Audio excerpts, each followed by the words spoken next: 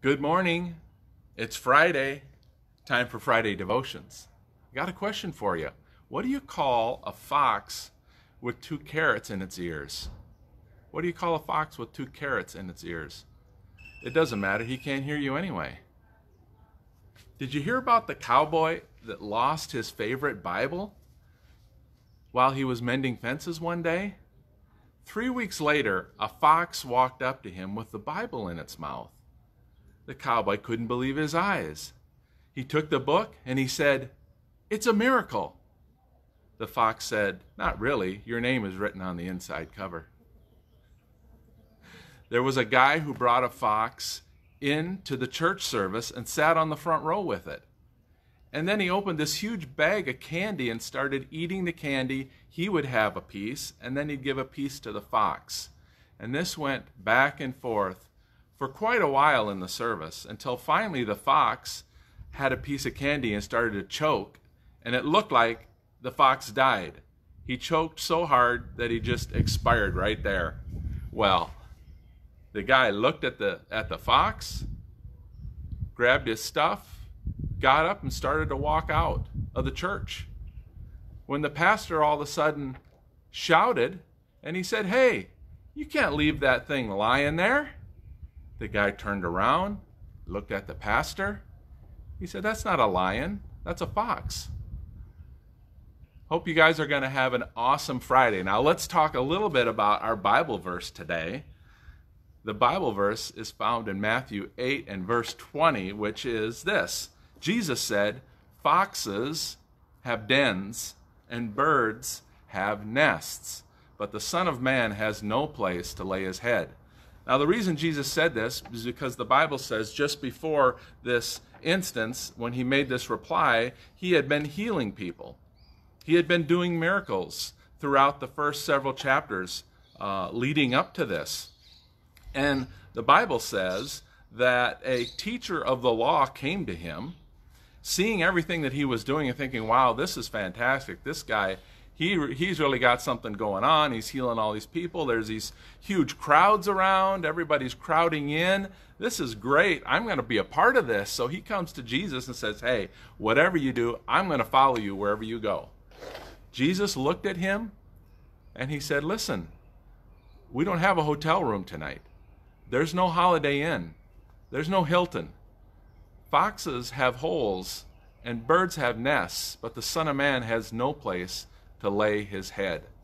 In other words, what he was saying was that this isn't easy. This is not just a big show. How many times in life have people seen something like rock stars on stage, right?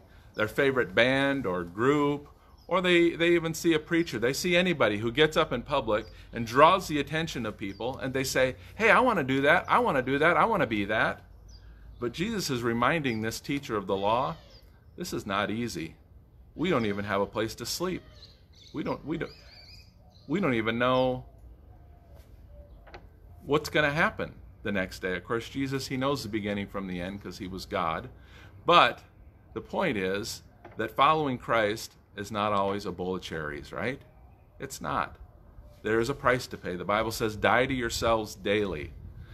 Now, my shirt reads backwards, and let me just mention that because everything I do is backwards on this phone when I'm looking at it. But this is our Harvest Church t-shirt that I'm wearing that I like to wear on Fridays. Anyway, so here's the deal. When we follow Jesus, sometimes it's hard. It's not just as easy as saying, "Hey, you're drawing big crowds. I think I want to do what you're doing." Jesus said, this is not easy to follow me. So it can be difficult, but we've got to hang in there. Now, about being serious, our spirituality, we should take deadly serious, but the rest of life, we shouldn't take so serious.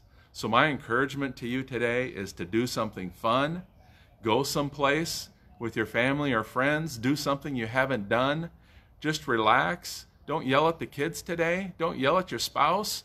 Just relax today. Just take it easy. Take a deep breath.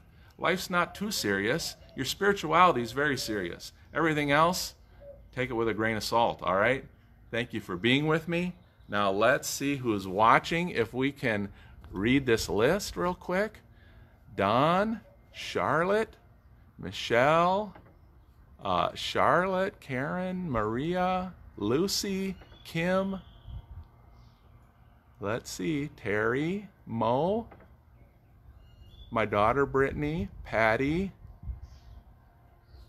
Terry and Jan Duff, Connie, my daughter Tiffany, Jan, Kim, Katrina, Charlotte.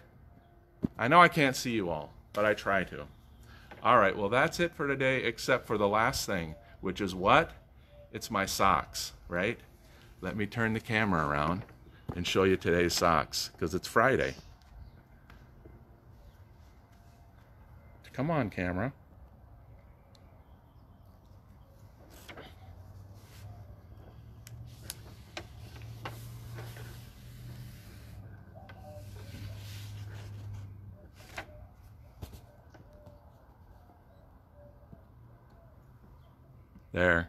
They're foxes. All right, sorry about that. Have an awesome day. Thanks for tuning in.